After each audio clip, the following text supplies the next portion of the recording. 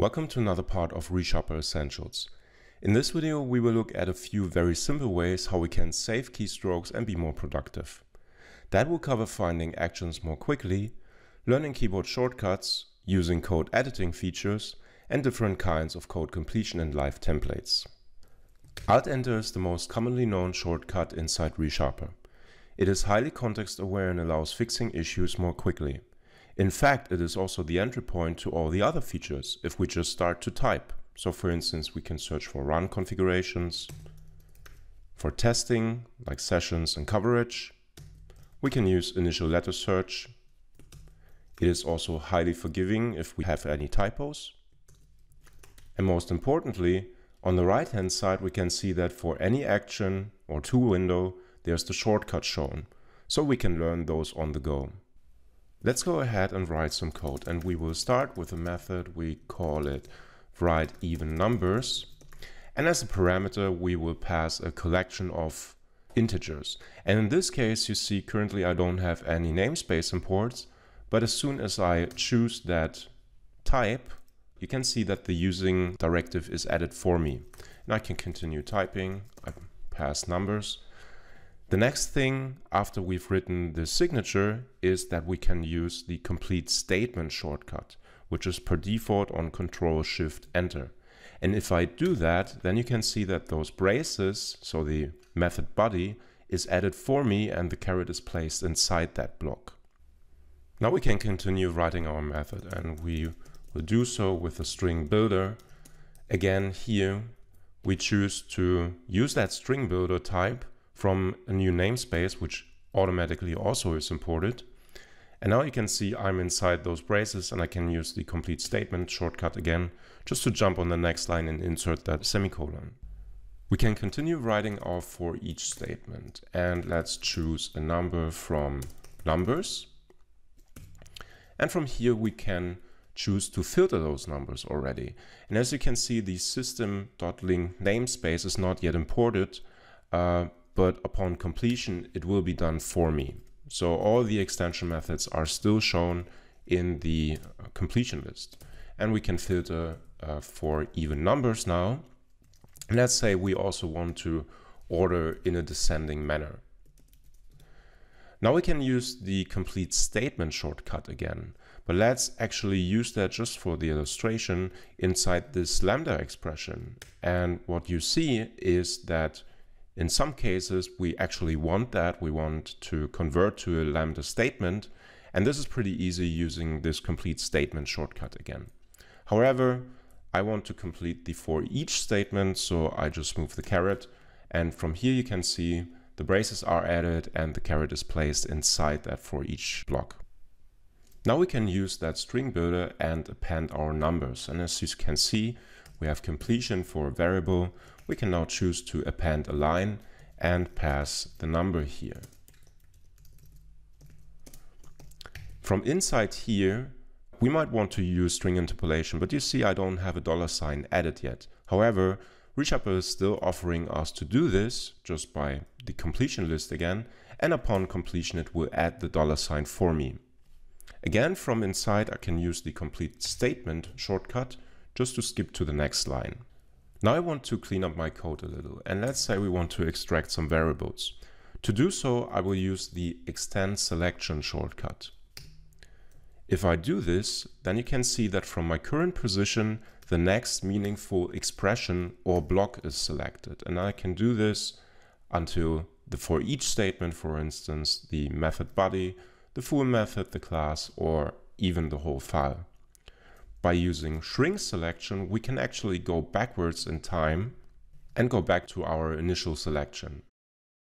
But of course I want to extract a variable from here, and again we can find this from the Alt-Enter menu, introduce variable, and now I can name my variable properly, something like ordered even numbers, hit enter and be done. It could be possible that I also want to reorder some of my statements here. This is also something we can do. There are several shortcuts that allow us to move statements up and down or inside and out, right to left. So if I do this, you can see I can I can change those two lines. I can even, if I use the string builder for instance, move that inside the for each statement. Of course, it doesn't make sense, but I can order it like I want and how my code would look the nicest. Let's look at some more completion features. So just for the illustration, let's say we want to call that method again. We can do so by using initial letter completion. If I want to pass those numbers again, so basically a recursive call, then I could complete in a simple way with control space. However, I could also use smart completion, which uses control alt space by default. This time you see that only the meaningful symbols are actually suggested. Another feature I want to show you is the double basic completion, and for that I want to call my utils class. And actually there's also a second method beside that passPath method, and I can reveal those by hitting control space twice. ReSharper will tell me, okay, this is private, but I can still complete and later choose to fix that by making that method public. Now I want to pass a regex string here, and upon opening with the quotes you can see that I have immediately completion for all the different regex elements. So for instance, I can complete with character classes. I also have basic syntax highlighting, and in the end I can use the complete statement shortcut again. The second method was the passPath method, and this is in fact attributed with the path reference attribute, which is available from the ReSharper annotations package. And this will allow us that upon opening that string literal to complete with any file that is near our current location. Let's continue and use some live templates. And to do so, again, we can use the Alt-Enter menu and search for live templates. Immediately we will see there is an insert live template shortcut which we can use. So Control EL, and I see the list of templates defined for me. I can search here, for instance, for fake, or even for the most commonly used one, which is for me CW, to complete to a console write line statement.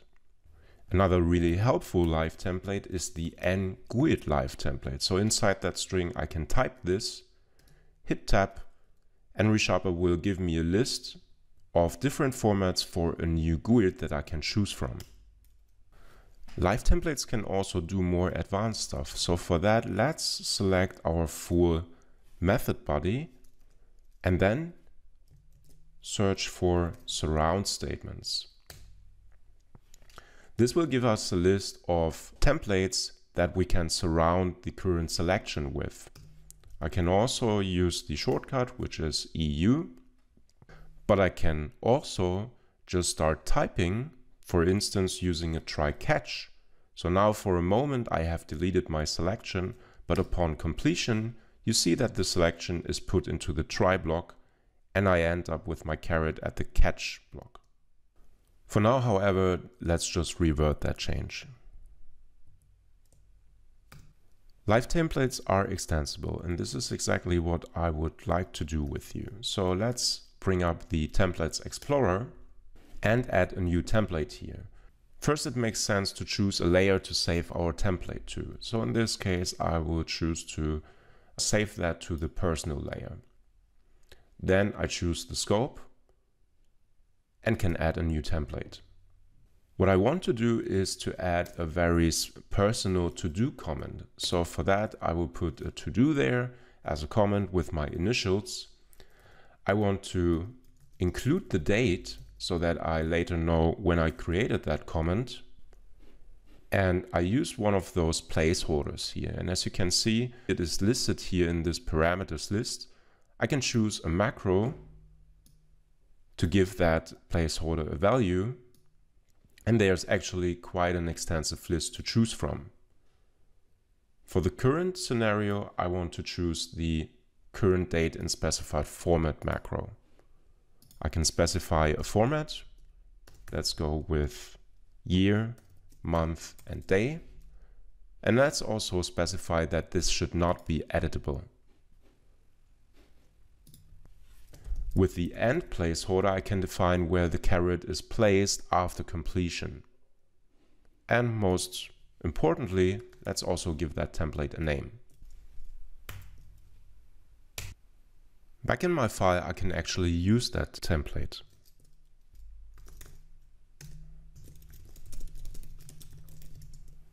Live templates can also be defined or used as file templates. So in this case, I could create a file template, give that a default name, and even add multi-file templates to that.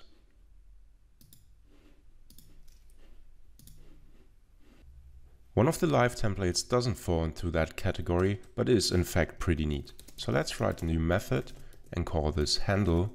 And now from inside that parameter list, I want to define a generic parameter.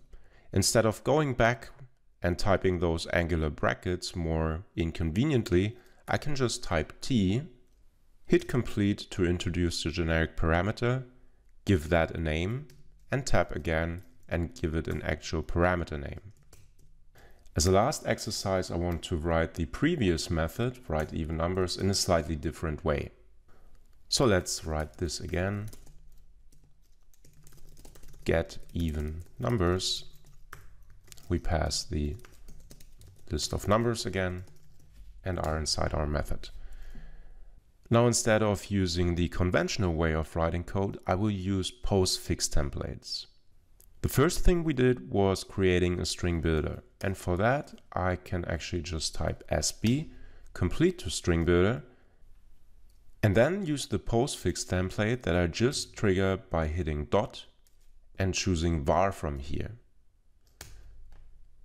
This template will introduce a variable called string builder, so properly named already, with a new instance of a string builder. The caret is placed inside the parentheses if I just want to pass some additional constructor arguments. Now we can iterate our numbers again, and I will do so with another postfix template which is called for each. Upon completion, my for each statement is created, and you can also see that the number is properly named already. Now I filter my number by being even, and for that I just type the Boolean condition, and afterwards I hit dot and type if to create an if statement from that. I can now append this number to my string builder, and for now let's just append the number to string, and then finally return the result of our string builder. And for that I just type string builder to string, and at the very end return.